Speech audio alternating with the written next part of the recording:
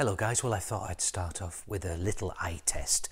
No, your eyes aren't deceiving you.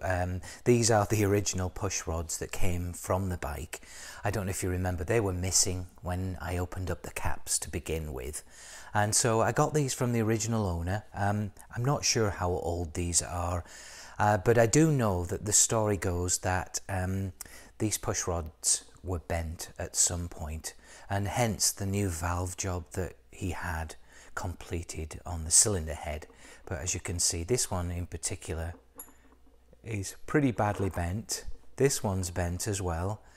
I think maybe 4 of the 5 were the same length and 1 was not, and then we have something different here altogether with this end. And so what I've done is I've got a brand new set here from Rodney Brown and Neal Videan in Australia, and they're a really nice product. I've taken the tappet adjusters off, as you saw just a minute ago, and the fit is great. So they've got this nice relief at the end, and the cups are a good fit. It's not loose or anything. I don't feel any moving laterally from side to side. They've been used, I think, before, as you can see by the shiny cups, but yeah, they seem great. I'm going to use these again, and so this next job will be to install these push rods.